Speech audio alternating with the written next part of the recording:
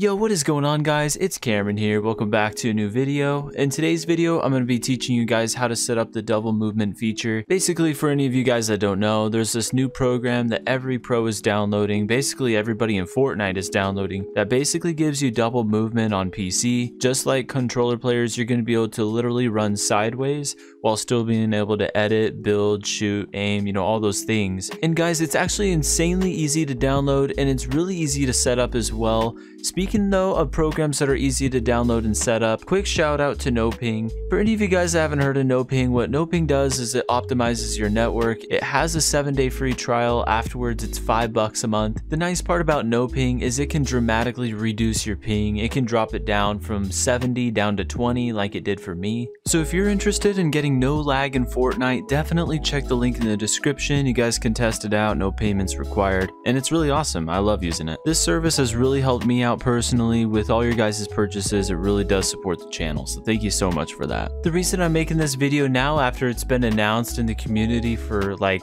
almost a week now is because so many people have been hitting me up to test it out and to give my honest opinions of it. I think it's fantastic, guys. I think it's a really cool way to implement controller movement on mouse and keyboard. And with it being 100% free, it's kind of a no-brainer to at least test it out and see if it works well for you. So I went ahead and used it for my first time today, and I gotta say I'm really impressed with it. It's really awesome. You can get just like controller movement. Alright, now guys, I'm just gonna walk you really quick through the installation process. It literally only takes a minute or two. So what you're going to want to do is click the links in my description here. There's going to be 2 links and you need each one because one is just a bus driver update and the other one is the actual emulator. So for the bus installer, you're going to click that link and it's going to show this page here. You got to scroll down until it says this X64 MSI. You're going to click that link and that'll download it for you right here. For the actual controller emulator for your PC, it's called Keys 2X Input. You'll get the mega download file here. You just click download and you're good to go. Once you got them both downloaded, just put them on your desktop just because that's a little easier. You're just gonna download the bus installer. It looks like this first. And just click you accept and then install it. Afterwards, you'll get a screen that says finished. And you just click finish and you're already done with that part. For the actual application for the emulator, the keys, you're gonna open up Keys 2X Input and then you're gonna just double click on the program. It's literally that easy. Just click run.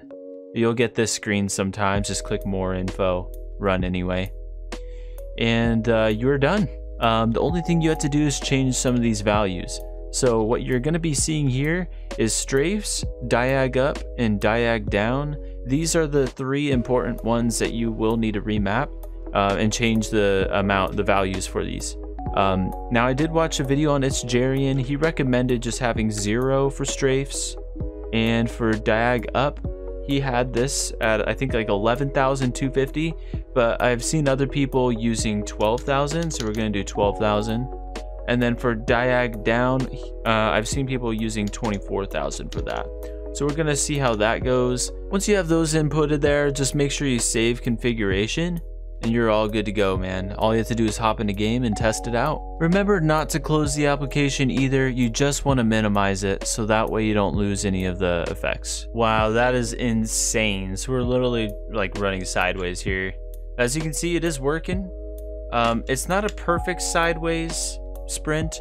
I'd say there's still maybe like 10 degrees forward, but it's basically sideways. Like look how sideways this looks. It's absolutely insane. So yeah, guys, that's basically it. It's pretty easy to set up.